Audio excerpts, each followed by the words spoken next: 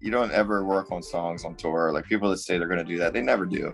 I spent like probably 10 of my last 20 years. I probably spent 10 of those years, if you were to stitch it all together, just on tour, you know? And like, so getting done with that and not having as heavy of a touring load, that energy's got to go somewhere. And you know, it kind of has now shifted towards just excitement for output and kind of self-discovery creatively, and seeing what I can do when I'm not tethered to the expectation of what a band is supposed to sound like, or what you already sounded like, or having to, you know, have everybody in this particular group chime in on everything, or else it's, you know, not a band. So like, but you know, being a solo artist, you can just kind of do whatever the fuck you want.